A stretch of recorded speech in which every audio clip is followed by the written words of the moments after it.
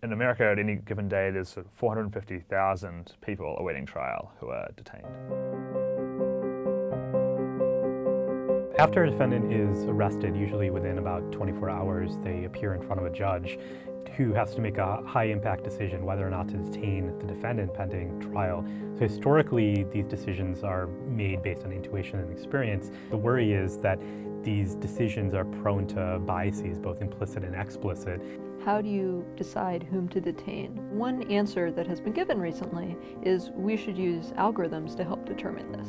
You know, your statistical algorithm spits out this number, which is estimated from historical data, and says, given what we know about the defendant, this is how likely they are to commit another crime. One thing about human judges is that one judge may be very different than another, and algorithms don't have that inconsistencies. In response to this, there's been pushback from organizations, including ProPublica, that these scores may be potentially biased against black defendants.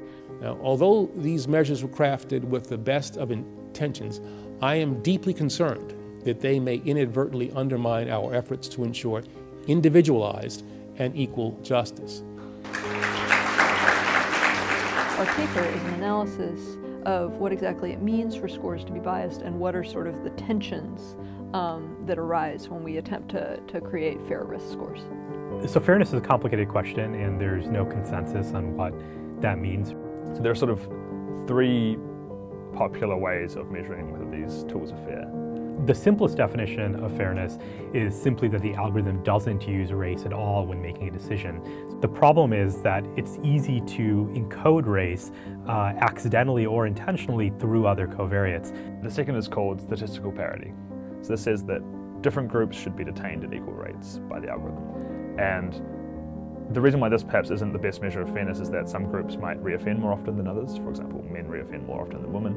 And so equalizing the detention rates between men and women seems like a perverse consequence of trying to satisfy statistical parity.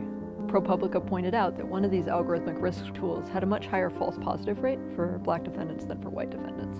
What that means is that black defendants who did not go on to reoffend had a much higher chance of being assigned to a high-risk group.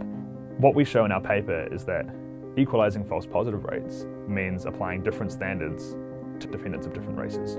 So in the Broward County, Florida example that ProPublica used, it would mean holding white defendants to a higher standard than black defendants.